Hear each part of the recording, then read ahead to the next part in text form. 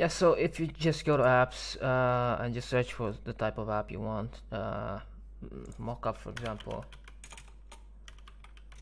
they're not called plugins in Canva, they're called apps. Yeah, and they're like most of them are free to use. In our case, this is a mockup app basically, so you just add an image and add a mockup. I mean your image inside the actual mockup, like I just did.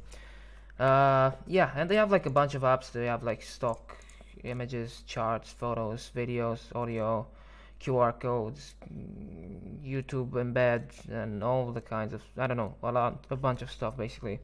So just search for whatever type of app you want to use and just open it. Like I said, most of them are free, and it's pretty straightforward, and that's it.